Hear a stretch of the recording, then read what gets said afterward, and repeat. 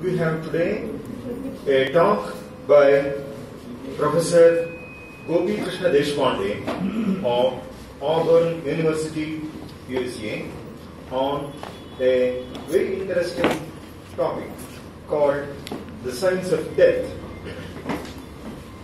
I will introduce the speaker with a few words. Gopikirishna Deshpande is an associate professor of electrical and computer engineering and heads neuroimaging activities at the AU MRI Research Center in Auburn University, USA. Dr. Gopikirishna is also an affiliated faculty at the Department of Psychology at Auburn University. Before moving to Auburn, Dr. Gopikirishna was a postdoctoral fellow at the Biomedical Imaging Technology Center, Emory University, USA. Dr. Gopikirishna received his PhD degree in Biomedical Engineering from Georgia Institute of Technology, USA, 2003-2007, and MS degree in Electrical Communication Engineering from Indian Institute of Science, Bangalore, India, from 2001 to 2003. His major accomplishments are as follows.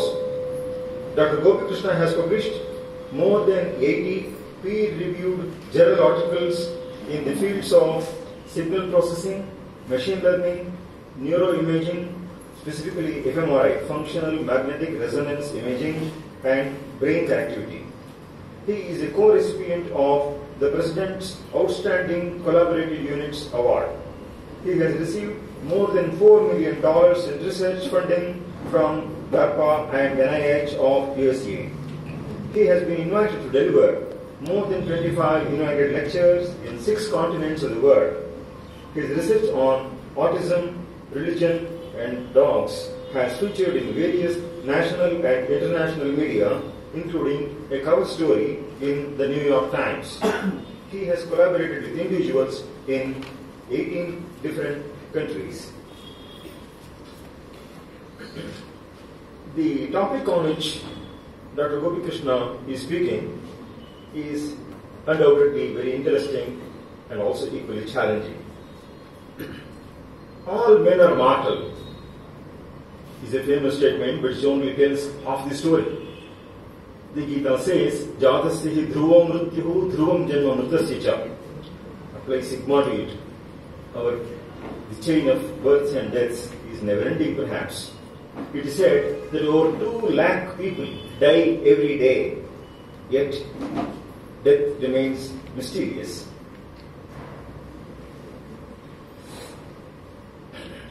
It is said that a meaningful death is better than a meaningless life. A Sanskrit saying says, Ajarāmaravat prajñaha vidyām arthañca sadhaye grihitaiva kesheshu mrityuna dharmam acare. You must have double standards in life. One with regard to earning knowledge and earning wealth, but another when it comes to performing acts of dharma. One must earn knowledge and wealth as though one will never grow old and one will never die. And on the other hand, it is as though the god of death is holding his sword on our neck that one must perform acts of dharma. The Mahabharata gives a beautiful guideline for our life. Purve vayasi tat kuriyat yena vruddhas sukhi bhave. Do such acts in your youth that makes you happy when you are old. Yavat jivancha tat kuriyat yena pritya sukhi bhave. Do such acts lifelong as would make you happy post-mortem. The art of living, Plato said, is also the art of dying. But nowhere in the world was it practiced as in India. As for example, when Kalidasa said, the kings of the Raghu race could shed their body through yoga. Yoge nante dhanutyajam. The Mahabharata has a beautiful verse. There is no person who is not afraid of death. But the reverse is said in the Mahabharata. Kritikritya pratikshante mrityum priyamivatithim prayena akritikrityavat mrityor vijate janaha. People are afraid of death precisely because they have not done what they ought to have done in their life. And those who have done their duties and owe no dues to any creature in the world, it is such people who welcome death as a guest. A whole Upanishad deals with the issue of death. Kathopanishad has Yama as the teacher. There is a beautiful saying in Buddha's Dhammapada, Apamado amatam padam, pamado machano padam. It is heedlessness that is the same as death, and carefulness, which is the opposite of that, namely immortality. The Brihadaranyaka Upanishad says, Mrityorma amritam gamaya. So lead me from mortality to immortality. The Shvetashara Upanishad says, Kameva viditva atimrityu meti. So one transcends death by knowing the Lord. Much can be said about this from the grounds of philosophy and science. So here we have an extraordinary scientist giving his view on the science of death. We look forward to an interesting talk by Dr. Gopikirishna Deshpande.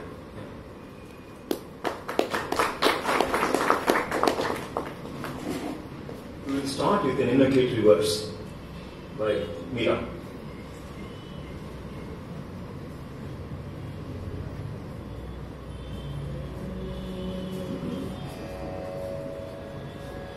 ಆನೆಯು ಕರೆದರೆ ಆದಿಮೂಲ ಬಂದಂತೆ, ಅಜಮಿಳನು ಕರೆದರೆ ನಾರಾಯಣನು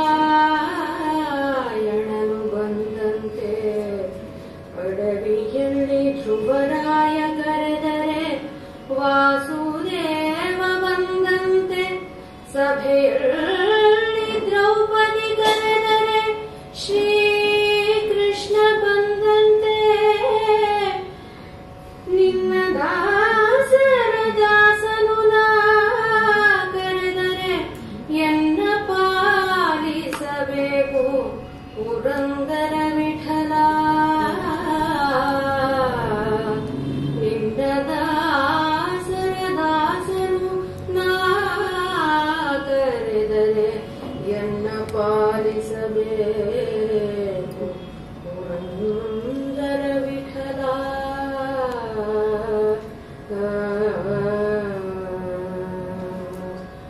ಯಮನೆಂದು ಕಾಣನೆಂದು ಹೇಳಬೇಡ, ಯಮನೆಂದು ಕಾಣನೆಂದು ಹೇಳಬೇಡ, ಯಮನೇ ಶ್ರೀರಾಮ ಸಂದೇಹಬೇಡ, ಯಮನೆಂದು ಕಾಣನೆಂದು ಹೇಳಬೇಡ, ಯಮನೇ ಶ್ರೀರಾಮ ಸಂದೇಹಬೇಡ.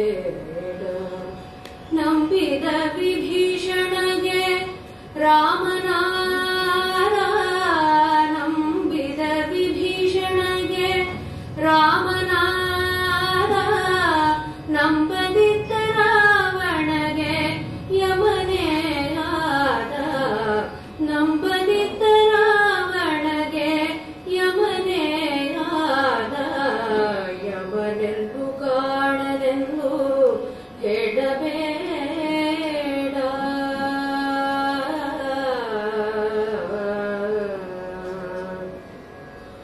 ನಂಬಿದ ಬಾಲನಿಗೆ ಹರಿಯಾದ, ನಂಬದಿದ್ದ ಹಿರಣ್ಯನಿಗೆ ಹರಿಯೇ ಆದ, ನಂಬಿದ ಅರ್ಜುನಗೆ ಬಂಟನಾದ, ನಂಬದಿದ್ದ ಕೌರವಗೆ ಕಂಟಕನಾದ, ಯವನೆಂದು ಕಾಣನೆಂದು ಹೇಳಬೇಡ.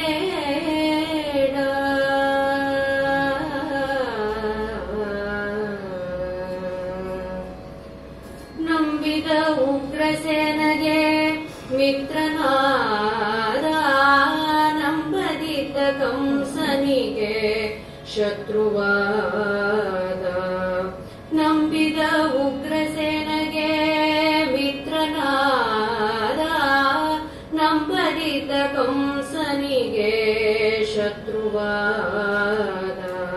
ನಂಬುವರ ಸಲಹುವ ನಮ್ಮ ದೊರೆಯೇ ನಂಬುವರ ಸಲಹುವ ನಮ್ಮ ದೊರೆಯೇ ಅಂಬುಜಾಕ್ಷ ಪುರಂದರ ವಿಠಲರಾಯ ಅಂಬುಜಾಕ್ಷ ಪುರಂದರ ವಿಠಲರಾಯ ಯವನೆಲ್ಲು ಕಾಣನೆಂದು ಹೇಳಬೇಡ ಯವನೇ ಶ್ರೀರಾಮ ಸಂದೇಹಬೇಡ ಯವನೆಲ್ಲು ಕಾಣನೆಂದು ಹೇಳಬೇಡ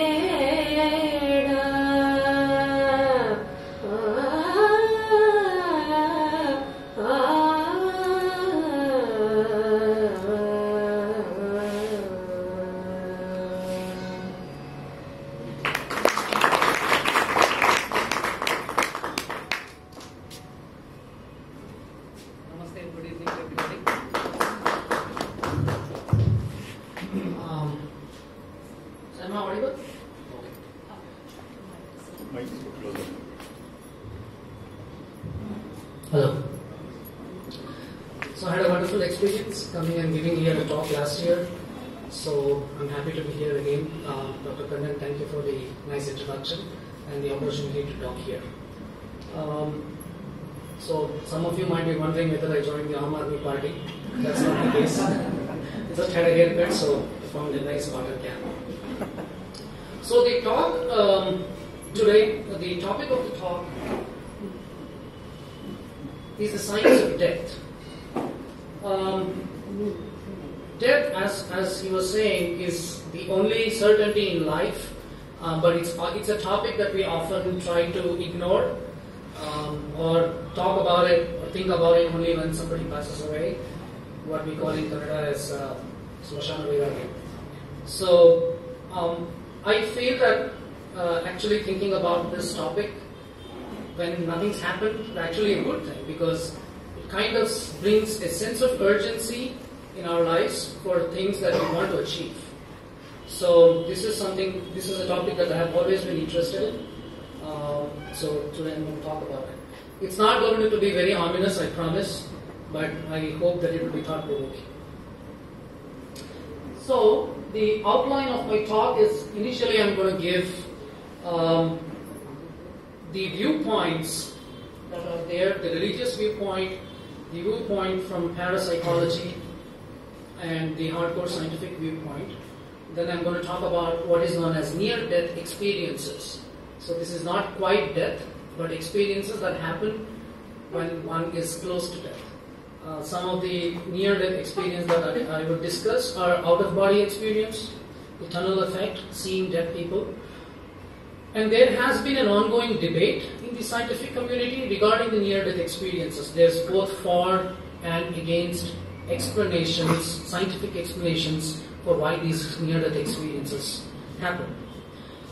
Finally, from near-death, we are going to transition to actual scientific studies of death, wherein death has been simulated in animals, for example, and also from ICU patients, data from ICU patients. I'm going to start off that by talking a little bit about the ethical challenges in doing that kind of research. Then I'm going to talk about irreversible death, like the death like we know it. And then I'm going to talk about reversible death, which is kind of an oxymoron, because death by definition is kind of final and certain. So when you say irreversible death, we'll see how it makes sense. That's why I have in parentheses, are we like trying to cheat death? Okay, so first let's look at the viewpoints on death. So we have the religious, parapsychology, and hardcore scientific viewpoint. There is a field called thanatology, which is basically the scientific study of death. And there are labs around the world in universities which do this 24/7. So there are some people who are thinking about this all the time. So the religious viewpoint, I think a lot of you are already familiar with this. I'm just bringing this up for the sake of completeness. We might have heard of a thing called Garuda Puran, which talks about what happens during and after death. So this is based on a belief system that incorporates concepts such as soul and afterlife. Indian religions propose a continuous karmic cycle of life and death, as you know, and Abrahamic religions have kind of analogous concepts. But heaven and hell are kind of final and certain there, so it's not cyclical. So I'm not going to be talking about the religious aspects of this topic at all, mainly for this reason. So there is no demonstrable evidence in the public domain to either prove or disprove such notions. So this is a little bit of a carefully chosen statement. Let me try to unpack it for you. So when I say demonstrable evidence, there might have been some evidence someday, but it cannot be demonstrated today. So that's demonstrable evidence. There might have been demonstrable evidence that somebody is aware of, but it's not in the public domain. So demonstrable evidence is in the public domain is evidence in the public domain that can be demonstrated today.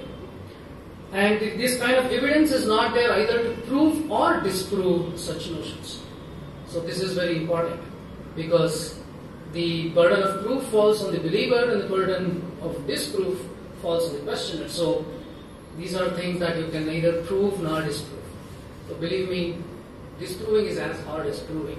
So there are no scientific studies which either certainty either prove or disprove such notions. So, but it's a belief system. So I'm really not going into this topic at all, but I'm acknowledging that that kind of views exist. The parapsychology viewpoint has developed over the last century. So the parapsychology view, it's called parapsychology because many of the core scientists don't consider that as like hardcore evidence. That's why the word para.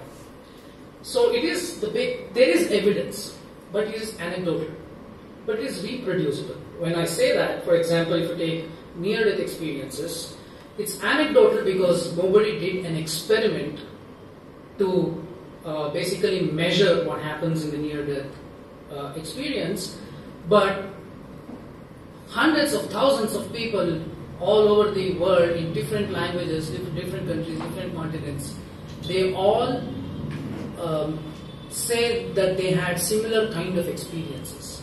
So that's why it has a little more weightage in terms of evidence, because so many people are reporting the same thing across different boundaries and barriers. Okay, so this is the parapsychology viewpoint. And there is a large body of literature which talks about these near-death experiences. So when I say near-death experiences, it's basically somebody almost died, like their heart stopped, but they were revived. Maybe they were given an electric shock, or they were some kind of critical care they were given, and they were revived. And when they were fully all right, they were able to recount what happened during that period when they were almost dead. So this is what I call near-death experiences. And these experiences, there are many of them. I'm going to talk about a few of them. One you can see here is tunnel vision, life replay. I'm going to talk about tunnel vision later. Life replay is basically a replay of all important events in your life just the moment before you die. That's life replay, very commonly reported. Many people report calmness and bliss once the painful phase is over. Seeing the dead, they report seeing people they know that have already died, and seeing oneself outside the body. I'll go into a little bit detail regarding this also. This is called out-of-body experiences, wherein you feel like you are outside your body and you are seeing your body yourself. Okay? So all of these, there's a large body of, but this body of literature is anecdotal, wherein many people have interviewed individuals who can recall such experiences, and they have written it down. And somebody here in some village in India has these experiences, and somebody in Europe has the same experience. There must be some kind of validity to that. That's the underlying assumption. I will speculate a bit based on the parapsychology viewpoint, based on scientific evidence. So I am going to touch this topic. So the parapsychology viewpoint and the near-death literature, what it did to science is kind of it started to make scientists think about what is life, what is death, and how do you differentiate between them. Okay?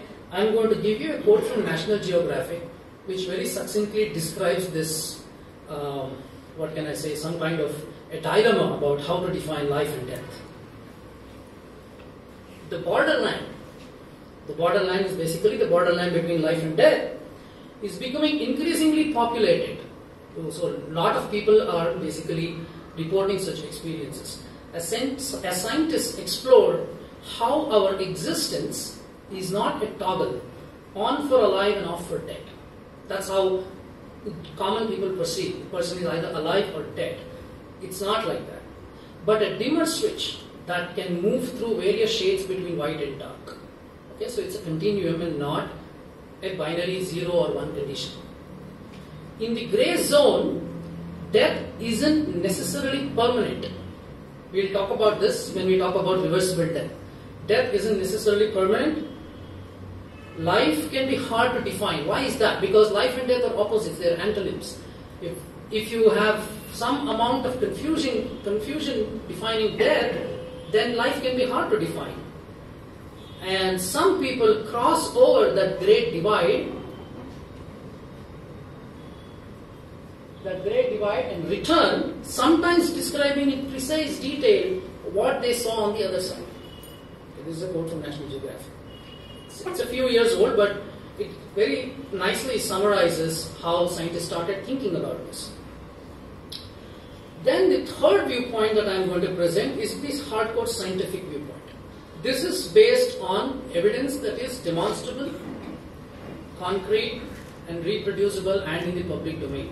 It consists of papers like this that are peer-reviewed, published in journals like Proceedings of the National Academy, which are very highly respected. Other scientists review that and say, okay, I'm fine with that, and it is published. And you can see that people who publish these kinds of studies are hardcore academics working in hardcore academia, and also reviewed by people who are working in hardcore academics. So the important point here is I'm going to review a lot of evidence that is there in this hardcore scientific domain, but also touch upon parapsychology. And this is a very important point.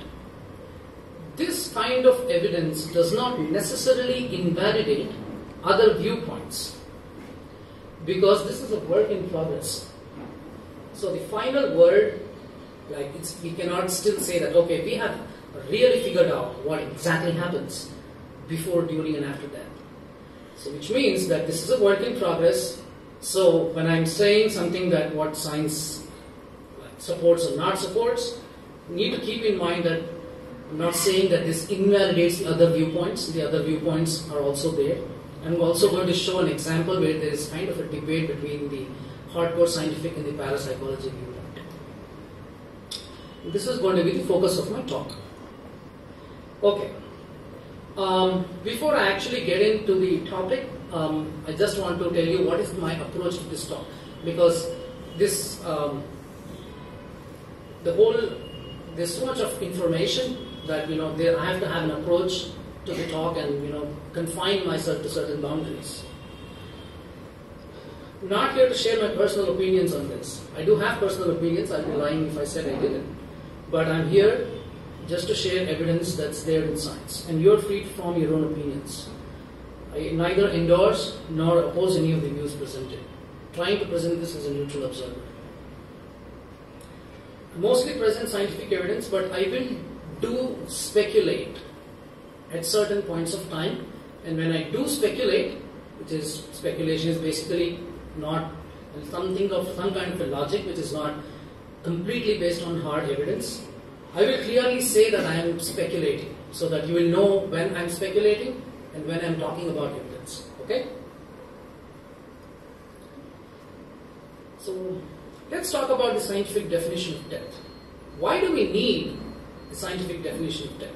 I alluded to this a little earlier, because traditionally we have just defined cessation of breath and heartbeat as death. Okay? And there were some technological advancements in the past century which made this kind of traditional definition untenable. So what were those? In the 1960s, two medical developments coincided. This is also from Nat Geographic. High-tech, life-sustaining machinery which blurred the border between life and death. And organ transplantation which made clarifying that border especially urgent. No longer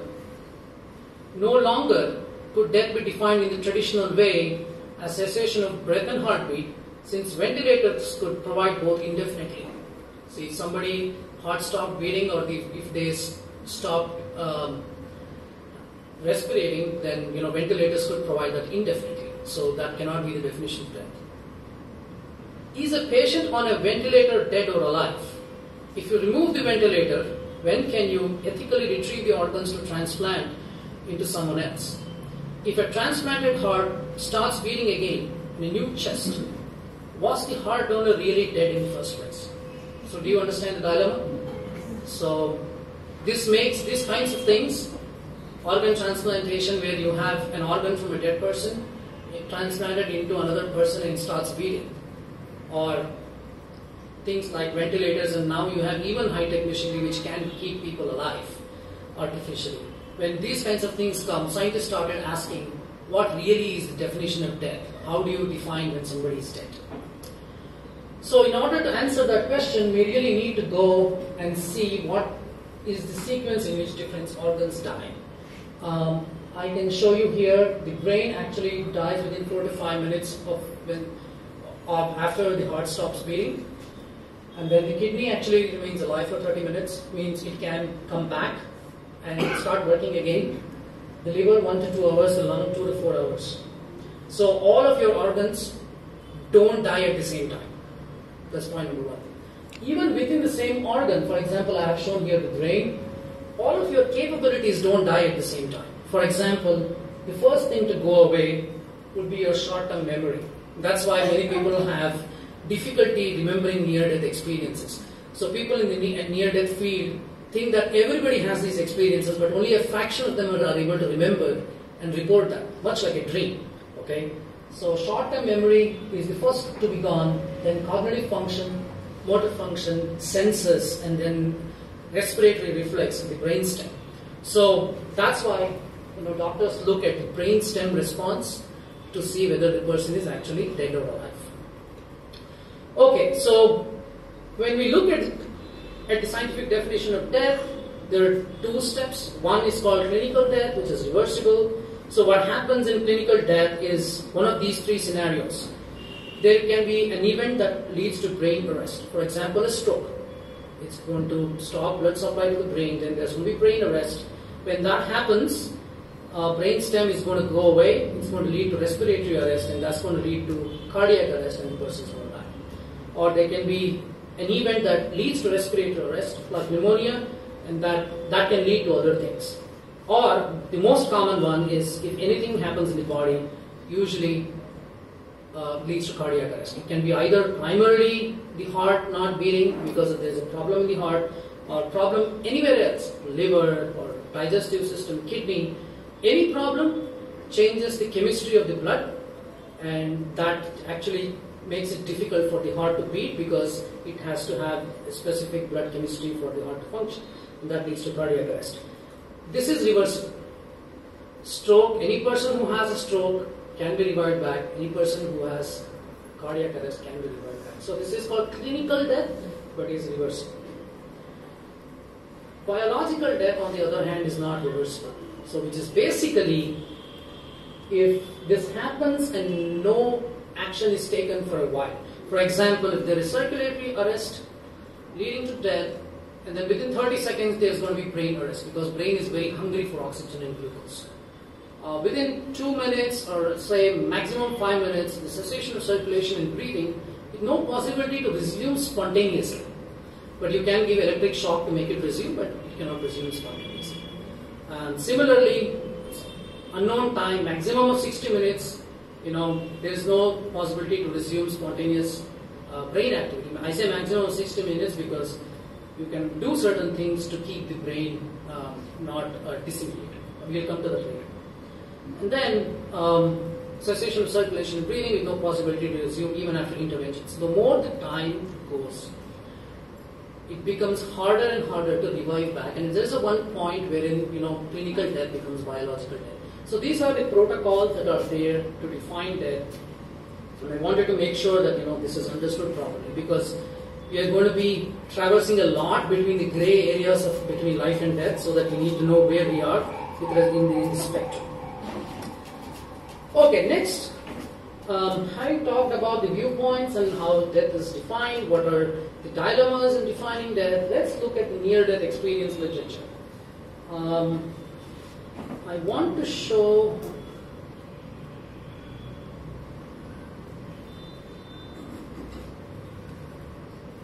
a video.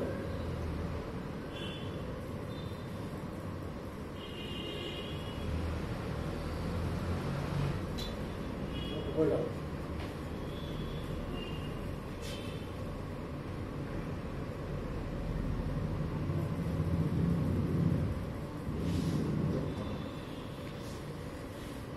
Science to explore near-death experiences. I neglected to say that Jenna was joining us for training, so now I will just introduce her as part of this series. Jenna, good morning. Good morning, guys. Imagine having a near-death experience where you leave your physical body.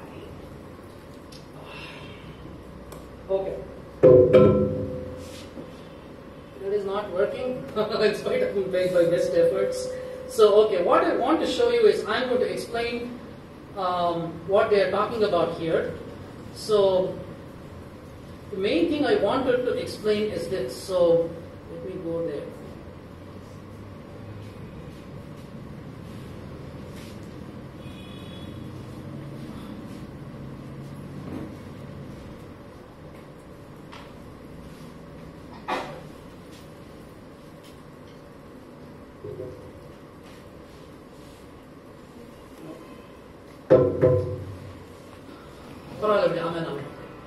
Okay, I'll come back to this later. Let me just continue with this. Okay, so near-death experiences, as I was saying earlier, there are many different things that happen, and there is a debate about near-death experiences. Is there a scientific explanation for these experiences, or science cannot explain all the things that we have observed? So I'm going to talk about both sides of the debate. Okay. First, I'm going to talk about the trivial explanation, which is basically made by Dean Mobbs from Cambridge and Caroline Watt from UK, Edinburgh. And they say that there is nothing paranormal about near-death experiences. And they claim that neuroscience can explain seeing bright lights, meeting the dead, or being convinced that you're one of them. Okay, and this was a very famous paper published in Trends in Cognitive Science. So let's first look at their argument, and then we look at the argument against it. So what is an out-of-body experience? When I first read this, it felt like it's some kind of a horror movie, because I never thought that such thing actually existed. But this is a very commonly occurring condition which has been reported by thousands of people around the world. So what happens in out-of-body experience is you have this individual sleeping here, okay, who's almost about to die, and he feels as if he has come out of body. So he doesn't feel that he is inside the body, and he can see himself from above. Okay? And what you see here is known as the silver cord. So all of these are subjective experiences that people describe. They feel that there is a silver cord connecting them and the body. Symbolically, it means that they still feel a connection to the body, but they are outside it. Okay, this is called an out-of-body experience. Surprisingly enough, out-of-body experiences, when people describe it, they describe it as being a very positive thing. Like it's very calm. They feel very calm. They feel a sense of bliss. They feel very happy when they go through this out-of-body experience. Okay, and this is. The people in parapsychology have argued that this is some kind of an evidence that consciousness can exist outside the brain. So the mind-brain problem. But in this paper, they say that it can be simulated using electrical stimulation of a brain region called the temporoparietal junction. So it's the junction of the temporal and parietal cortices of the brain. So if you take, so this is what they are doing here, controlled electrical stimulation of that region. When this is a paper that has been published, out-of-body experience, disturbed self-processing in the temporoparietal junction. So just by stimulating that region, people get exactly the same experience. So they are saying that when you're almost about to die, there's some kind of a decrease in oxygen and glucose because of cardiac arrest in the brain that actually changes the function of the temporoparietal junction, and that can simulate this out-of-body experience at that time. Does that make sense? So this is one kind of, it does not conclusively prove that something actually has gone wrong in the temporoparietal junction when somebody is actually dying. This is kind of reverse inference, because that kind of experiment is very hard to do, because you don't know when somebody is going to die. They cannot be scanned or when they are dying. So this is actually some kind of a reverse inference, saying that if I can kind of induce the same effect using something else, then by reverse inference, I can say that this out-of-body experience is probably because of disturbed processing in the temporoparietal junction. So what the temporoparietal junction does is it gets information about your body, outside sense, and it kind of constructs a sense of yourself. Okay? So if you just basically disturb the electrical processing in that area, and that area is not able to construct your sense of self, then you feel as though you are floating outside your body. So this is the logic. So we will see the counter logic for this in a while. The tunnel effect. So I'm going to talk about all the neuroscience explanations for these out-of-body, for these near-death experiences, and then come and talk about the rebuttal later. The tunnel effect is one of the most commonly reported near-death experiences. So what the tunnel effect means is that many people report that when they are about to die, they feel as though they are moving through a dark tunnel, at the end of which there is some light. Okay? This, many scholars think, is depicted in this famous painting called the Ascent of the Blessed. It's done by Hieronymus Bosch, who was a painter during the Renaissance era, 1505 to 1515. And you can see it in the Gallery di Accademia in Venice, Italy. So scholars think that this is actually a painting which depicts this tunnel effect that many people were probably discussing during that era. So you can see this tunnel here, see the tunnel here, and many people, supposedly people who are blessed, these are Renaissance era paintings who are moving through the tunnel. Okay, so how do these authors explain the tunnel effect? Let's look at that. So in order to explain the tunnel effect, let's look at the construction of the eye. So this is the actual eye, and you can see all the blood vessels here. This is actually a cartoon. And in the cartoon, what I want you to notice is the blood vessels go from outward to inward. All the blood vessels go from outward to inward. Okay? So what happens when the tap is shut off? If the heart stops beating, then there is an oxygenation gradient. All the blood which is far away from the heart gets deoxygenated first. So what happens is when the tap is shut off, the oxygen in the periphery of the blood goes off earlier than the center of the blood. So the periphery of the eye goes off earlier than the center of the eye because of this outward to inward anatomy of the blood vessels. So, and they say that when the periphery becomes dark first, there is still light at the center. Okay? And that creates this tunnel effect. And this is dynamic because periphery is becoming darker and darker. So it creates a sensation that there is a tunnel and you are moving through the tunnel and you see light at the end of the tunnel. This is just an explanation. Okay? This is not proof. So there is a difference between the two. This is an explanation that sounds reasonable. Hypothetical? Hypothetical, yes. Yeah, hypothetical explanation. And if you're interested, there's a very fantastic paper by Blackmore, The Physiology of the Tunnel, 1988, Journal of Near-Death Studies. So this is the second thing I want to talk about near-death experience. Seeing dead people, okay, this is like horror movie stuff, like seeing ghosts or seeing people who you know are dead.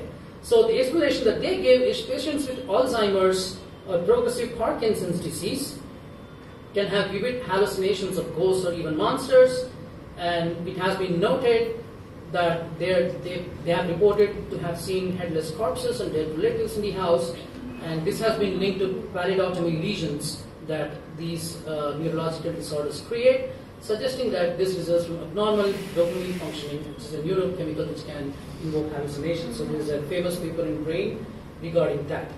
Also, electrical stimulation of the brain region called the angular gyrus can result in a sense of a presence, someone standing behind us. So the region called angular gyrus, if it is electrically stimulated, you're going to feel that somebody is standing behind you. Okay, so these evidence are quoted by these authors to say that whenever something goes wrong in the brain, whether it's electrical stimulation or lesion or it is some kind of a disorder, then that can lead to these kinds of sensations, which people interpret as like going through the tunnel or seeing the dead, etc. etc. Is that explanation clear?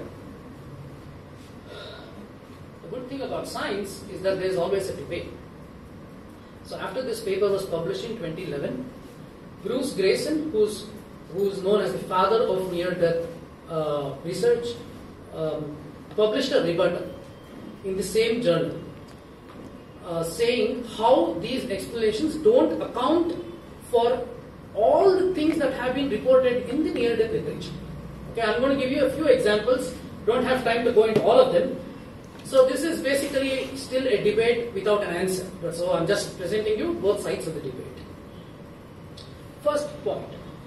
So near-death experiences simulated by pathology or electrical stimulation are usually accompanied by negative emotions. For example, if the temporoparietal junction is electrically stimulated and you feel an out-of-body experience, it also generates fear and anxiety. That, oh my God, I'm out of my body.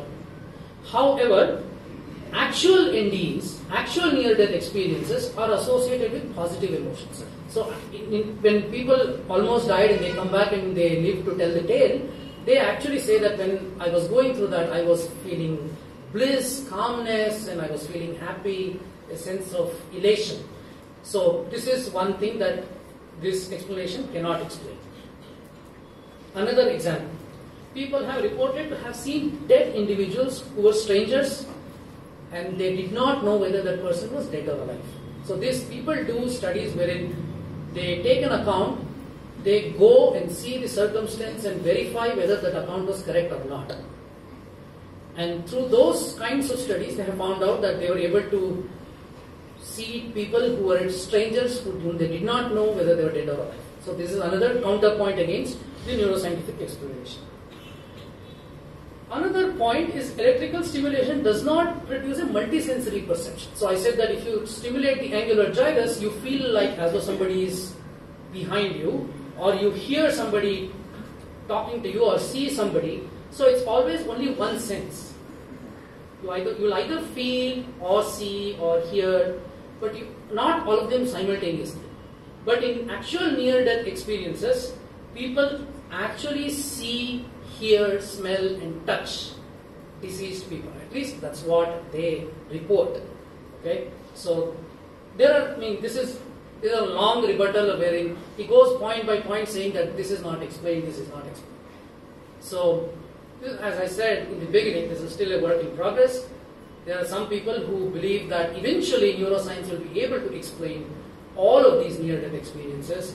Some people who truly believe, like Grayson, that it won't be possible because they believe also because of quantum mechanics and the effect that that has had, that consciousness actually can exist outside the physical plane.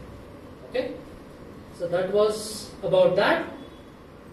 As you can see, the problem with near-death experience is that it is anecdotal. It is not a controlled scientific experiment.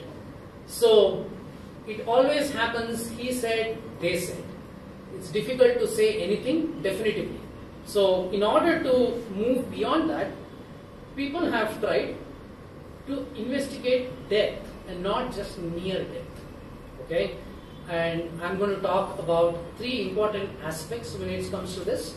One is, what are the ethical challenges for doing so? So the near-death literature is very huge and large, whereas the literature looking at actual death is very small because of ethical challenges and because it's very difficult to do that kind of experiments. Then I'm going to talk about reversible death and the oxymoron, reversible death and the irreversible death. So let's look at what are the ethical challenges in humans and in animals. In humans, it's not possible to do a prospective study. What I mean by that is that most of the reported studies are basically data acquired from patients who are in ICU and who happen to die. Does that make sense? So they happen to die and they use that information prospectively. They use that information retrospectively. It cannot be done prospectively. And also it is non-invasive. It cannot do invasive studies. And also, because it's an uncontrolled sample, it's also very heterogeneous, and patients or their guardians, when the patients are incapacitated, must give informed consent for using and acquiring data. This might actually, because of the Declaration of Helsinki, this might actually seem like quite innocuous, but it is not. Because if you're running a study, somebody dies, then you have to go and ask their relatives, can I use this data? They're not in a frame of mind to tell yes or no, because they have to read what the experiment is about and then give consent. That is what is informed consent. So they're not in a frame of mind to do that. So many people just say, just leave me alone. Okay? So that's another problem. In animals, though, it's possible to design prospective studies. Because in well-controlled samples, there are other issues though. Animals can be killed for research only when there is a clear benefit to human condition, and that is demonstrated. Okay? And in this case, it is difficult as the motive is to understand death. It's a matter of curiosity. I mean, one can argue that this can have benefits in the long run for survival of humans, but no immediate and tangible benefit. So that's one of the reasons why it's difficult to get ethical approval for doing that kind of studies. Okay, so these are the ethical challenges, but now let's look at the actual scientific studies that have been done. This is the most respected study in the last 2 decades. It was published in the Proceedings of the National Academy by this group. Search of neurophysiological coherence and connectivity in the dying brain. So this was done in animals, as you can imagine, very difficult to do this in the humans. But I'm going to talk about a few human studies as well later. So let's see what they actually did and what they found. So what you can see here, and this is of course irreversible death. So they're going to get data before they anesthetize, and the animal is anesthetized, and cardiac arrest is induced, and they continue to get the data after cardiac arrest, and there's no attempt to revive the animal. So this is a timeline, and you can see all of these data show EEG. They also had EMG to look at muscle activity, and EKG or ECG to look at heart. Then you can see that mostly when the animal is awake, there is some kind of a pattern. When the animal is anesthetized, loses consciousness, the pattern changes a little bit.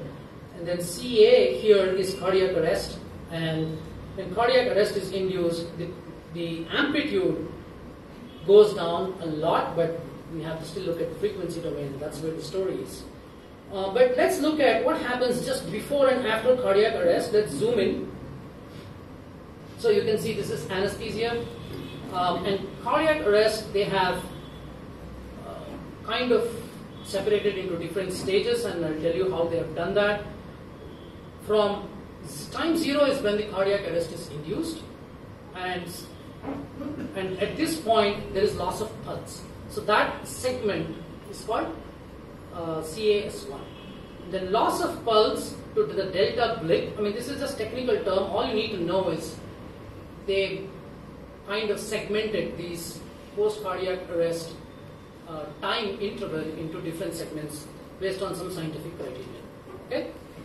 And if you zoom in, you can see that this is anesthesia, and this is all of these CAS1, CAS2, CAS3. All of these is post-cardiac arrest when the animal is dead. But the EEG activity is not 0. And in fact, if you look at CAS3, there's very meaningful patterns that you see there. And this is very high frequency gamma activity, and it is also synchronized. And same thing is shown here in the frequency domain. You can see here that after, and this is frequency, and after you cardiac arrest, there's some high frequency activity here, more than 10 seconds after death. Okay? And this is actually phase amplitude coupling, but I chose this because it clearly tells you how the activities are different during these 3 different states. So waking is here, and you can see in anesthesia, both higher and lower frequency are kind of suppressed because there is no consciousness. And what would scientists have expected to happen once cardiac arrest is induced? They expected that this thing and this thing would also go away because the animal is dead. That's not what happened. So what happened was, you see this high frequency gamma coherence and phase amplitude coupling in the CAS3, which is basically more than 20 seconds after death. What is noteworthy here is this kind of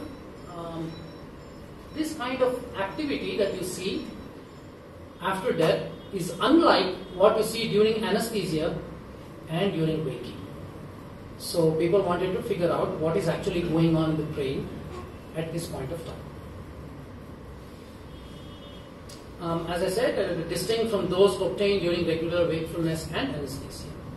So they say that it indicates an intense level of cognitive processing which is typically difficult to achieve during regular wakefulness. Okay, we'll see what this actually means. So beta, high frequency gamma actually indicates intense cognitive activity, cognitive processing, but the level is quite intense.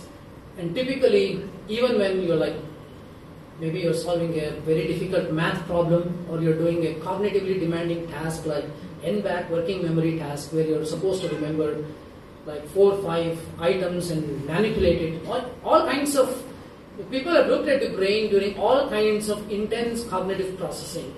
They don't see this kind of pattern. Okay, so this is intense level of cognitive processing, but the rider is important. It is typically difficult to achieve. They say difficult to achieve, not impossible, but difficult to achieve during wakefulness. We will see when it is possible to achieve during wakefulness in a minute. Before that, I want to just say that these results were recently replicated, 2017, in another model, animal model. They also find a similar thing. So you can see here, they call it in different names, AS1, AS2, AS3. What I find most interesting is this line, which is the blood pressure. Okay, the blood pressure. So this is when there is cardiac arrest induced, and after that the blood pressure goes down. And during AS3, the blood pressure actually goes up a little bit. So this is what? This is like after 30 seconds of death. So after cardiac arrest, blood pressure goes down and there is loss of pulse. And after 30 or 40 seconds, there is actually slight bump in blood pressure. The heart is still not beating. Okay? And what that corresponds to, this is a time frequency plot. What this corresponds to is this band of intense gamma activity, the high frequency activity that I was talking about. So what they conclude here is the surge in frontal coherence that we observe during AS3 may be reflective of a heightened state of introspection or attention, whereas the shift in higher frequency power towards the posterior may be indicative of perceptual or sensory processing. So they say that, I mean, this is all conjecture. Only the data is real. How you interpret is really left to you, but their interpretation is this intense level of cognitive processing power is actually being used for perceptual processing. We are also seeing and hearing, animals in this case, seeing and hearing things. Okay? This was also, I call it a loose replication because in animals they actually put electrodes inside the brain, you get better data. But this Canadian group showed that EEG, using scalp EEG recordings on the scalp, not inside the brain, from ICU. So they showed that during withdrawal of life-sustaining therapy until 30 minutes after declaration of death, they were actually able to record electrical activity in the brain. Okay? And this is in humans. So I'm showing this just to tell you that this has been replicated not only in animals but also in humans.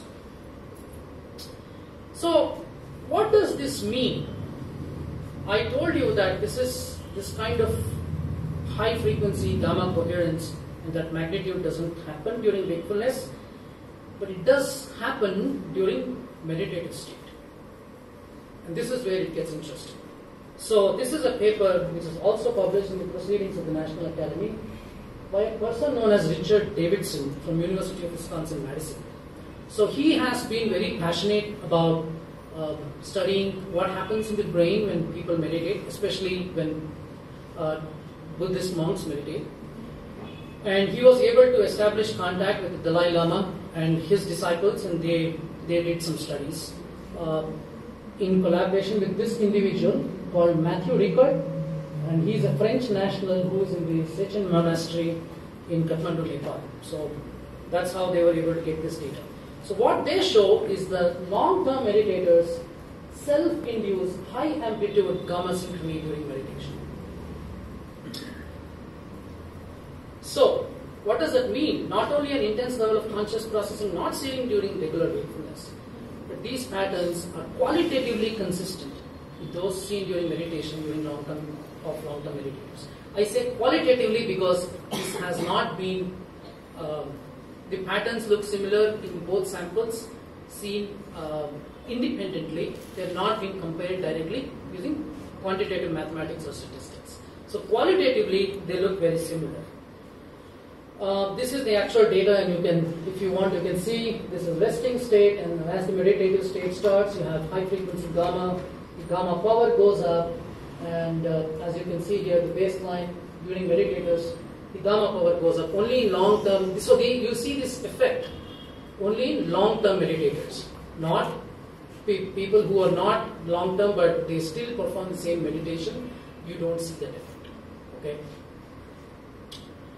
What is interesting to me is I've been kind of mixing the literature between animals and humans, but I want to address that issue. So all these data, what it suggests is capability for intense cognitive processing 30 to 40 seconds after death.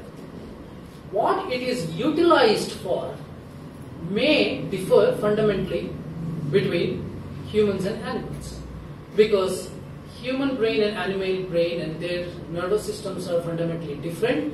Their capabilities are fundamentally different because of structure. I mean, animals don't have this large frontal cortex that humans have.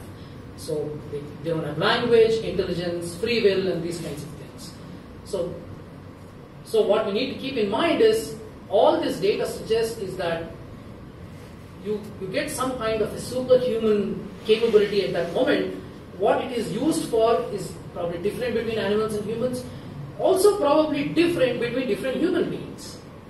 So the near-death literature suggests that all the things, the life replay and the tunnel, all the things that come to your mind at that near death are the things that are most important to you in your life and the things that you were most passionate about or spent most amount of time in your life.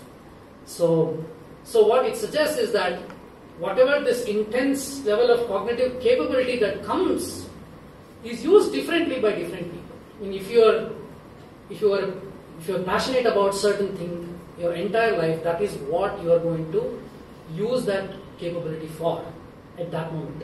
So this is my hypothesis. There is no data for this, but this is what I think is going on.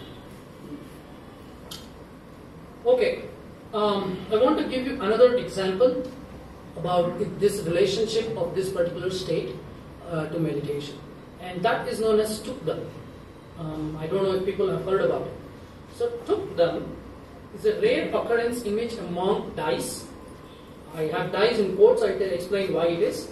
But there is seemingly no physical decomposition of the body for a week or more.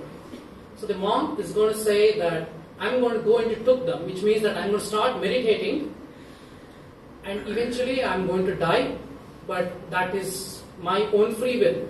But once I sit meditating, then I'm done. I'm not going to come back. Very similar to, you might have heard the story of Sri Raghavendra Swamiji, right? Very similar to that. So, and what happens is, these monks are rare, but they are still there. And Richard Davidson goes and visits one of these monks who is sitting in tukdam, and this is what he had to say. If I had just casually walked into the room, I would have thought he was sitting in deep meditation. Davidson says, his voice on the phone still a little awestruck. His skin looked totally fresh, his meaning the monk, and viable, no decomposition whatsoever. The sense of the dead man's presence, even at close range, helped inspire Davidson to study tukdam scientifically.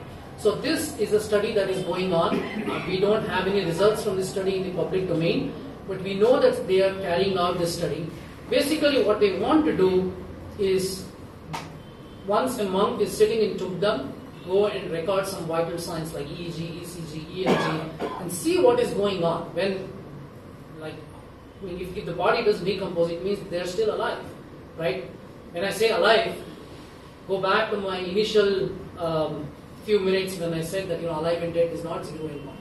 So they're in this kind of a grey state between dead and alive. So this is an ongoing study. We will probably, once, if and when this study is published, then we'll have some good sense about what is going on. Okay, so for all this data, there's a scientific interpretation, and then I'll also give you my speculation. So the interpretation is that the dying brain, with decreased oxygen and glucose, makes a last-ditch attempt, okay, at revival, leading to an astonishing surge of activity and an unusual state of consciousness. Very much like how a light will burn very bright before just going out. So lack of oxygen and glucose, the brain kind of puts everything that it has into it. That's why it's able to generate that kind of intense level of cognitive processing that is not seen during regular wakefulness. So I want to make a speculation based on this scientific interpretation and also based on data on how qualitatively that kind of state is similar to the meditative state. So my speculation, this is a speculation, okay, that irrespective of the interpretation, the unique brain state that is created at the time of death allows the brain to do things that it normally cannot during regular wakefulness.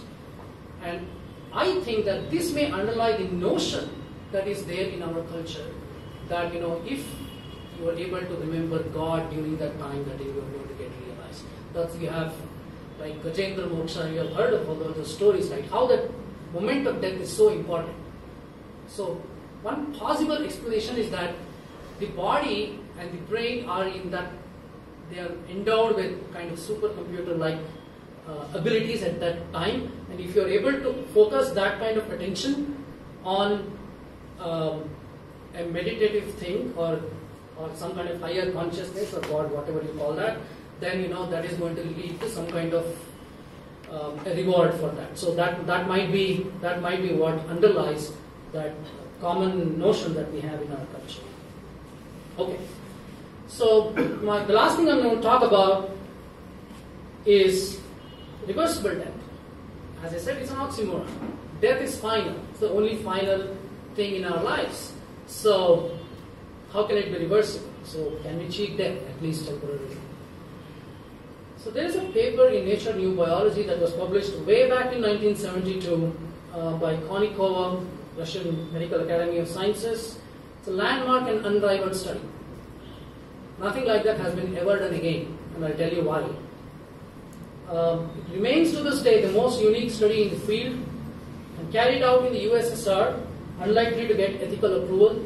Also, my guess is that this study was done with some kind of patronage from the Soviet army, and all details about how exactly it was done, the technology behind it was not shared, and so nobody has been able to replicate it. But it's a very interesting study.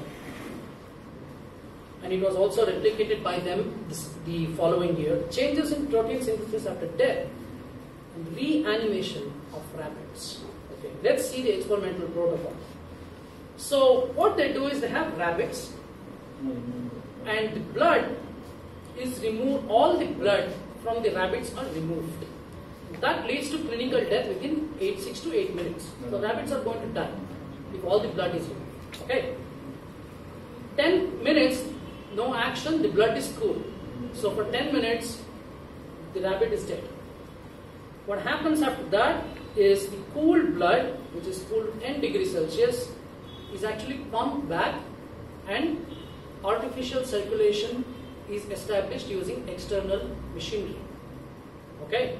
Another thing that is done, and this is where I think is the most difficult part, is the chemistry of the blood is maintained. So in the body, you have the liver, the kidney, there's an elaborate homeostatic mechanism to maintain blood chemistry, pH levels, hemoglobin, a lot of different things. When you do a blood test, you will see all the different things, right? All those things have a tight range. So that tight range, whatever the body does through homeostasis, must be done artificially. That is where it is most difficult. And that happens for 30 minutes. And at 60 minutes, which is actually 1 hour after the animal has been dead, no breathing, no heartbeat, no pulse. The blood is warmed to 37 degrees Celsius. So this rabbit is a warm-blooded animal, it's a mammal. And pumped back, what happens is resumption of spontaneous cardiac fluctuation, corneal reflex and movement. The rabbit comes back alive. That's why I said that this is a landmark study. 1 hour, the animal was dead.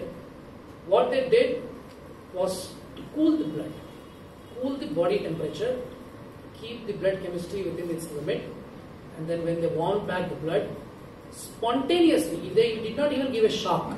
Spontaneously, the heart started beating, and the corneal reflex and movements were observed. Corneal reflex is basically, if something goes near the eye, the eyelid is going to close.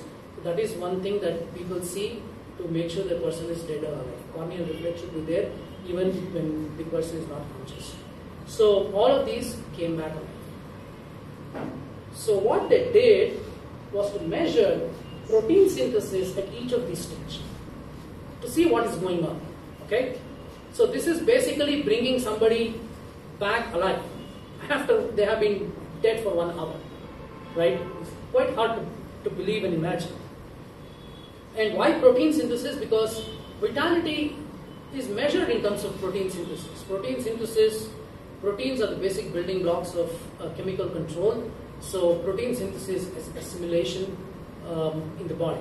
So there's always an assimilation-dissimilation balance in the body. So there's protein synthesis and that is assimilation. There's also dissimilation. Proteins are broken down for various different things. For example, if you are starving, fat is broken down because you need some energy.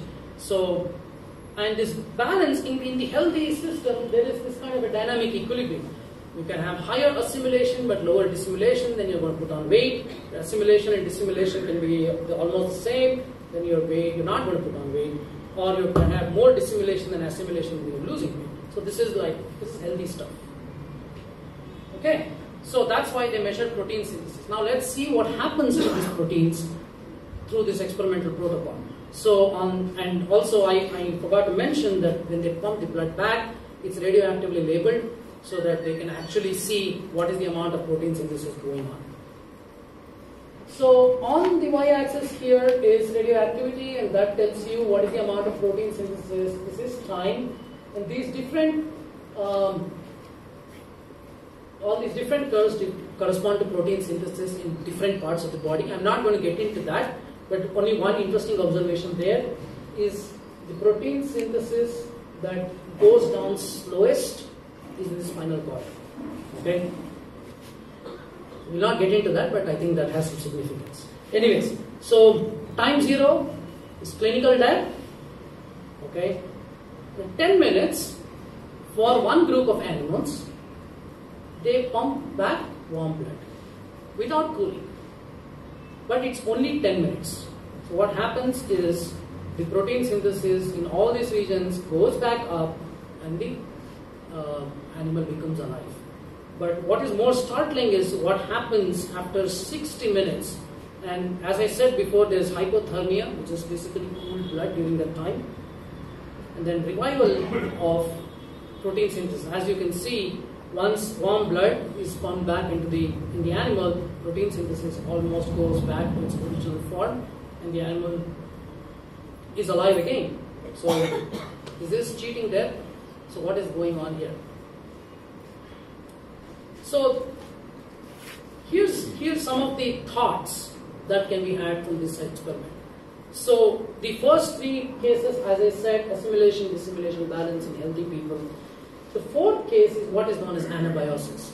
So, wherein the metabolic rate goes down so much that there's very little protein synthesis and protein breakdown. And then also the animal can be kept alive. Okay, the metabolic rate is very low. And then this is basically, there's a lot of dissimilation, but by cooling, you are actually stopping the dissimilation at a particular level so that it is not totally irreversible. But if you don't cool, then it becomes totally irreversible. Okay, so people have used this concept. So how is this relevant to humans? I mean, you cannot even think of doing this kind of an experiment with humans, but what is the impact that this has had on the human society? So I want to just give a couple of examples. One is a company called Alcor in Phoenix in the United States, which actually sells a service called cryonics, wherein you can actually buy this service when you're alive. This is actually there.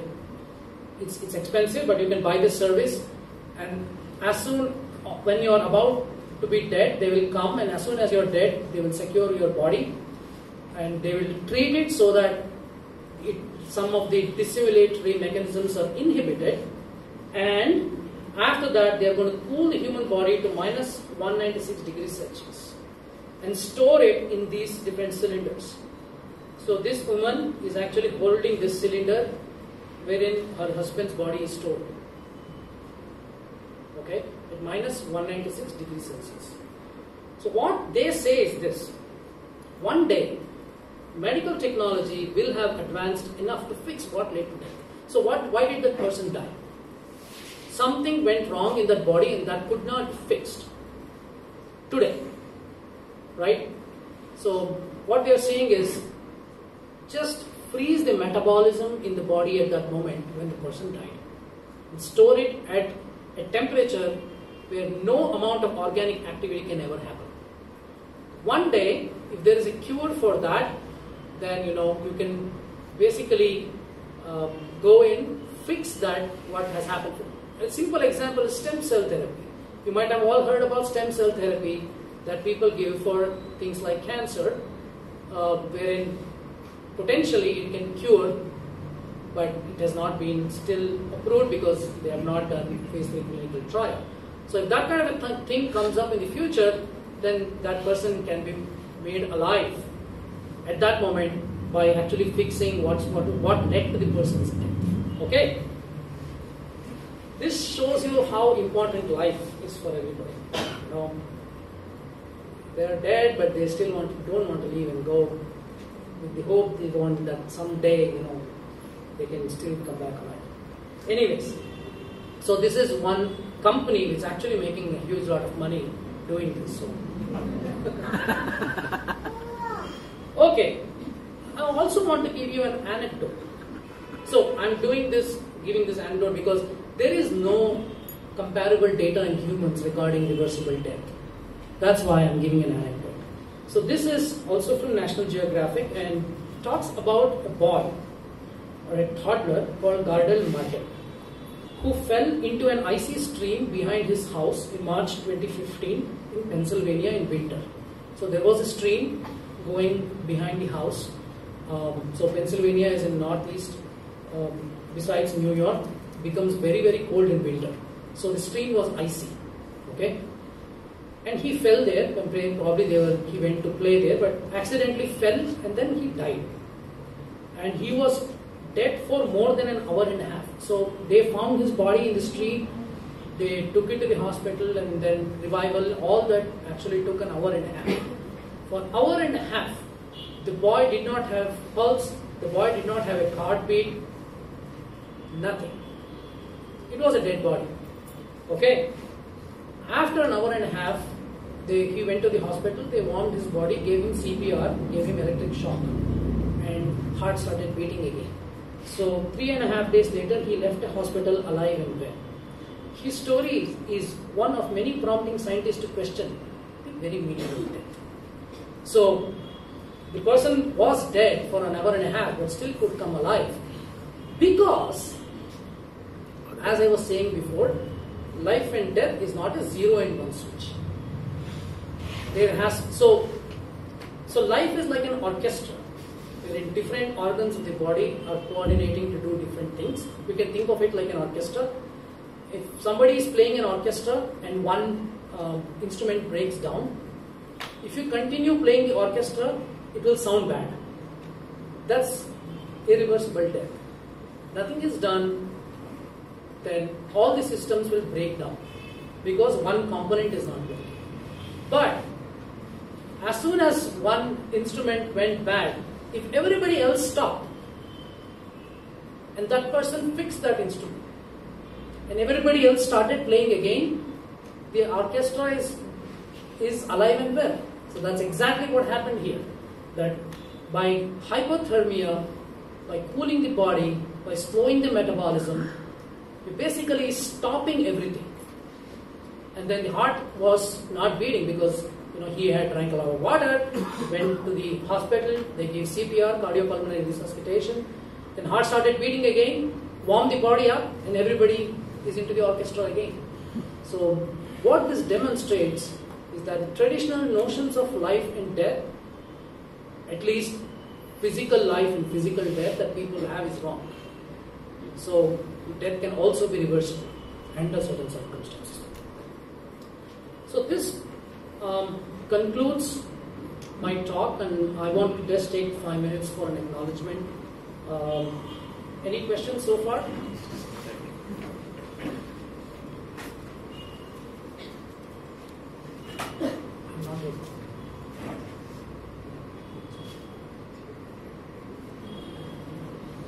By Sriranga Mahaguru and Srimati Vijayalakshmi Srimati, the founding president and the current president of Ashtanga Yoga Vijnana. I want to tell you why I feel very strongly about this. Because Sriranga Mahaguru advocated using modern science and technology for understanding the physiological imprints of unusual or higher states of consciousness.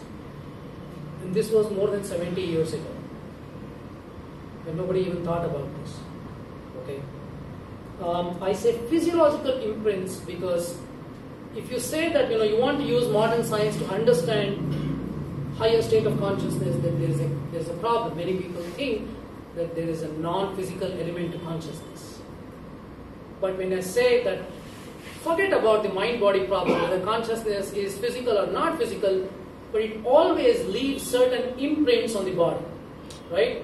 Those physiological imprints are what could be understood using modern science.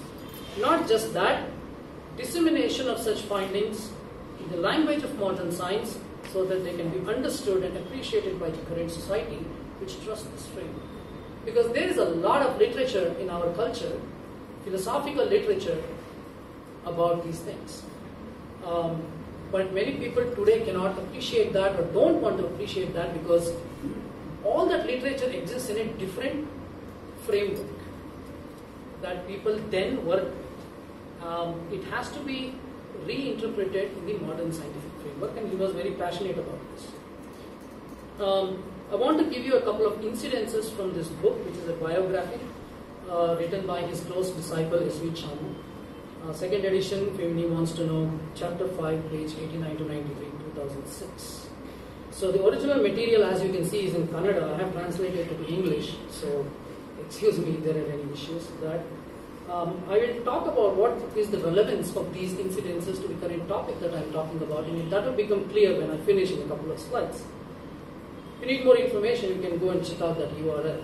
So the first incidents, we need to go back more than 70 years ago to 1940s. Okay, and this was in a village near Mysore, more than 70 years ago.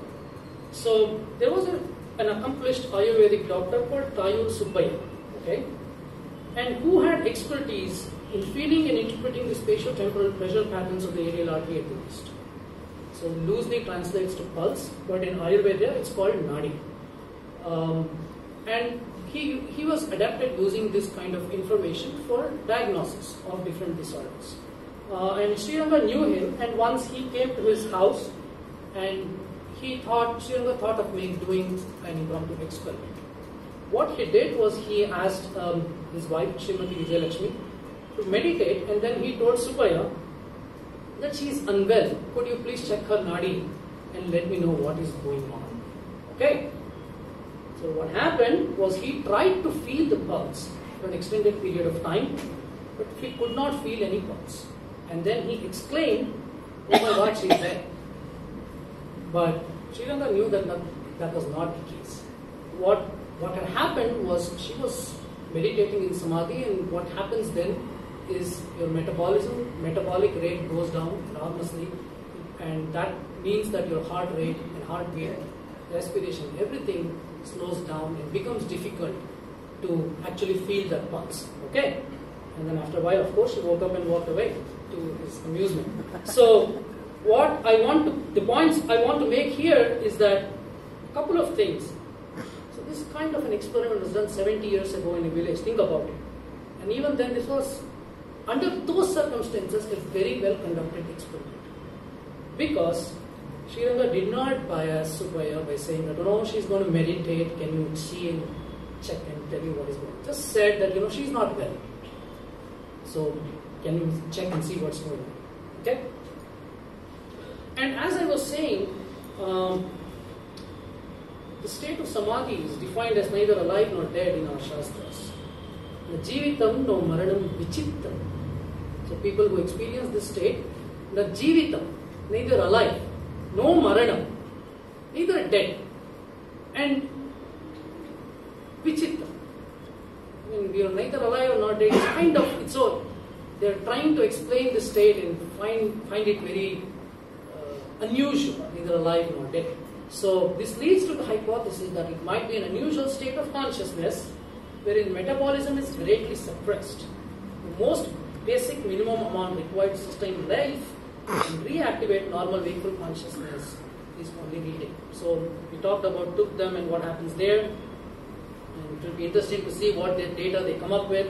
But I just want to share another instance where they actually designed an experiment to get more physiological data using whatever was available then. So one of his disciples, Dr. Ganesh Rao, used a stethoscope and a thermometer. I mean, 70 years ago in a village, doctor, that's all they had. To make more detailed physiological measurements, I have shown some of these metrics. There are other measurements taken, I don't have time to go to that. You can see pulse rate was measured 72 per minute, heart rate 72 per minute during samadhi, could not be detected. Could not be detected does not mean that, it was not there, but the manual detection and the cross instrumentation meant that it could not be detected. Same with breathing rate. What's interesting is body temperature. 97 degree Fahrenheit before, and during samadhi 94 degree Fahrenheit. just kind of less. It shows that there is some amount of body cooling during higher meditative state. So you can see the parallels. There is amount of body cooling. Cooling is conducive for reduced metabolic rate. Unable to detect pulse and the heartbeat, the respiration are really slow. All of these indicate body cooling and signs of slow metabolism, consistent with the effects of hypothermia and anabiosis that I described. So what impresses me here is all of this was thought about 70 years ago, and when nobody even thought about looking at this from a scientific perspective, and you see parallels between the approach taken by him then and the approach taken by foremost neuroscientists today, who recognize that this is kind of the meditative state is something that falls in this gray area and worthy of scientific investigation. So I think that it's our responsibility to further this agenda of using modern science and technology for understanding physiological imprints of unusual states of consciousness, which inhabit this gray area between life and death. So only when you understand this gray area between life and death, then you truly understand what is life and what is death. So can you understand why I am bringing this up? So it's a spectrum, and you need to understand all the continuum in that spectrum to really understand what constitutes death. And of course, this is also something that I clearly identify with disseminating such findings in the language of science, so that they can be understood and appreciated by the current society. Because the current society trusts science, and with good reason so. So my parting thoughts that when we come across such great individuals, and this is why I'm acknowledging him today, it transforms us in profound ways and inspires us to do things we would not have done otherwise. So, but for the fact that I came across this, I would have never been inspired to look at this, or I probably wouldn't be a scientist standing here and talking to you about this. And that's the reason why I wanted to acknowledge it. Okay? I think that's the last slide I have, and now it's open for questions.